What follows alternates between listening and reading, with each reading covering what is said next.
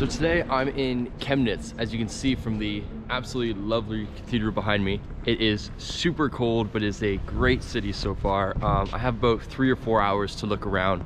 Not a whole lot of time, but I plan to do a lot. So I'm gonna start with this cathedral, and there's a bunch of cool, very rustic towers and buildings around, as you can see, and I'm really excited to explore it. So let's get going.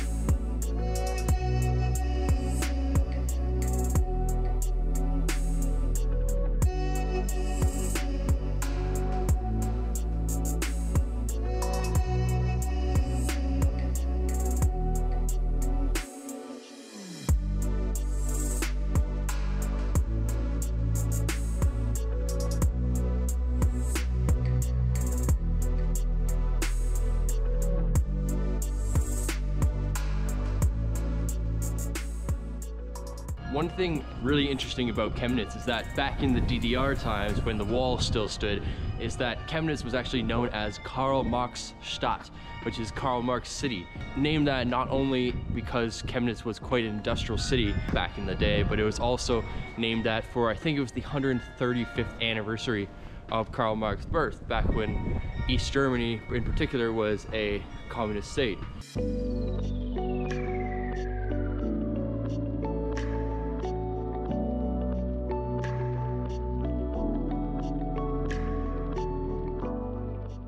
One of the best things about Germany is that every weekend in pretty much every city there are these vast, beautiful markets.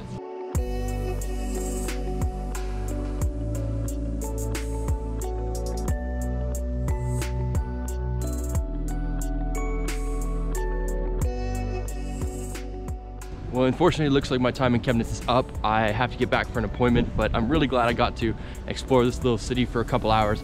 It is really a cool city, really quite dynamic. Everyone's out and about. There's lots of shopping, lots of very cool museums that I really want to come back to one day. But all in all, Chemnitz is a lovely, lovely city. Make sure you add it to your German list.